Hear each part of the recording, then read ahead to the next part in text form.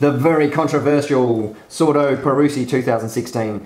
Controversial because I put it in the bold bracket and David puts it in the superstars. Let's call it a hybrid in between. It's bloody good this year. The explosion of aroma that you get upon immediately sniffing it is amazing. Parussi, for you. Yeah, Parussi is a big vase of flowers, not as developed as the other Castiglione Falleto wines, but it's all flowers and aromatics, incredible. This is a chubby wine.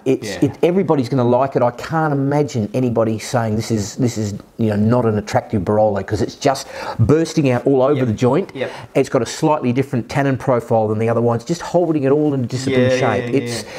It'll be many people's favourite, I've got no doubt. Works beautifully, that tannin profile, with the generosity of fruit that is in this wine. So Sordo's Parussi 2016, enjoy.